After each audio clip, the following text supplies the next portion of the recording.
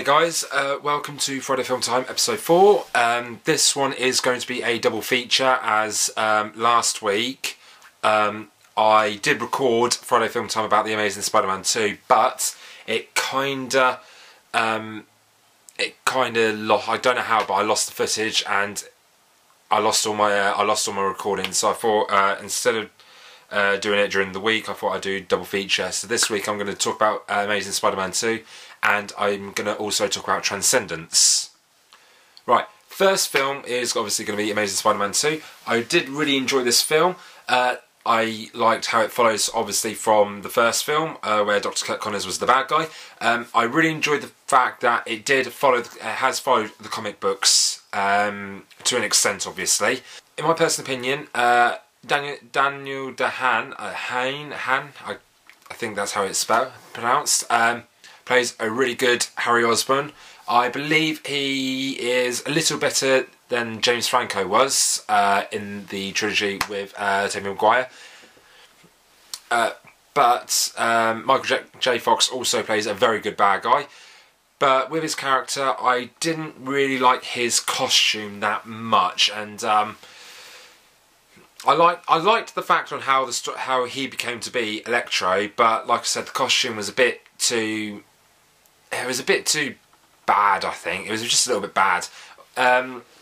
Obviously, I really enjoyed the fact that it did follow the comic books to how some stuff happened. I'm not going to spoil anything, but there are a few things that happened in this film that I thought were going to happen in the next film, and I'm really looking forward to see what they're going to do for the next film. And also, I hated the fact with the trailer when they showed Rhino. I thought Rhino was going to be in it for a good 10 solid minutes, 10-20 minutes, because obviously he wasn't the major bad guy. He only played a cameo in it. But I was thinking, really, why did you put him in the trailer? You could have had a few extra bits. When I was watching it, this is when I was watching it, and also they didn't have like any little special after things. It just only showed after the credits. It only just showed the little 5-minute clip from X-Men: Days of Future Past, which I'm really looking forward to when it comes out May 22nd.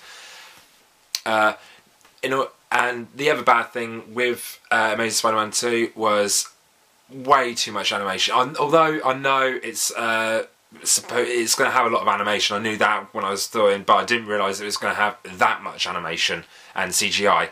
But it was a good film. I liked how it followed the story. I liked how it went into a bit more depth with Peter's parents and how everything kind of came to full circle, and you found out what happened in the past when he got left at his aunt and uncle's, which I really enjoyed that. Also, I am looking forward to the third one to see how they're going to do it and who's going to be the main bad guy in it. I think it will just be like obviously Hobgoblin, Rhino, Dr. Ock, whoever it's going to be. I'm really going to look forward to it, and I will end up watching it when it comes out. Right, second film, Transcendence. Watched it, was really disappointed with it. I was so disappointed. This was a film that I was looking forward to watch this year. One, it made me think about how humans and technology have evolved together, and how we depend on technology a lot to communicate with everyone and everything, and how we're trying to advance it to a different level and at this precise moment in time in our history. Apart from that, the story was... Basically, this film was okay at best. It wasn't Johnny Depp's best work. The story was weak. It was weak. I was really disappointed with it. The acting was good, but it was not Johnny Depp's best.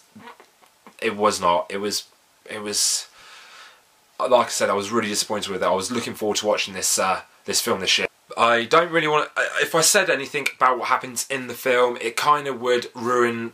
It would kind of ruin watching the film, but in my personal opinion, if you're going to watch it, you will... if you're going to watch it, but it's one of those films that you wouldn't really particularly buy on DVD. Or Blu-ray, depending on what you have. Yeah. that's all I can really say about it. It was just, it was like the story. Yeah, the story. Like I said, that overall the film was just okay at best. But like I said, it just got me to think. It got me to think throughout the film about how we've evolved as a human race and how technology has developed so fast over like over the past 3 decades, on how fast it's evolved. Even from when it even when technology came around in the early 1900s properly, like computer chips and that sort of stuff. But that's all I can really say about this particular film. Right, ratings. For Amazing Spider-Man 2, I'm going to have to give it a 4. I really enjoyed it, but there was just too much animation, CGI. It is good in 3D. Like I said, it's like with Captain America, I would not have been disappointed if I watched it just in 2D. But with Transcendence, I'm only going to have to give it a 3. The story is okay. Like I said, it got me thinking, but just throughout, it was just an okay film at best. And that's my ratings on it. It was just that. Right, that's the end of Friday Film Time. I hope you enjoyed it, and I'd like to know what you think, so leave comments down below. If you've got any questions, tweet me, comment, maybe like, favourite and subscribe, and I will see you next time.